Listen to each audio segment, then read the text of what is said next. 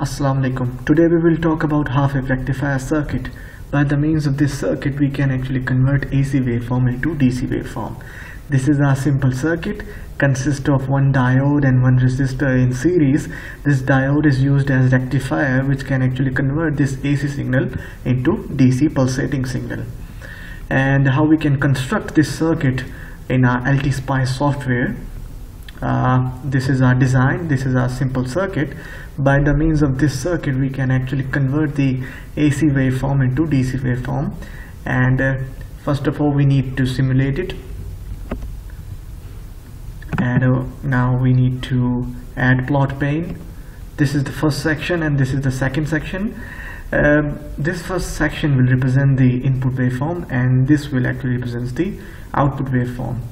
Now we need to, first of all we need to check the input waveform. This is our AC input waveform, and now we have to check the output waveform. So this is our DC pulsating output waveform. So this is all about the simulation of half-wave rectifier circuit, or the rectification by the means of one diode. Thank you for watching. Thank you very much.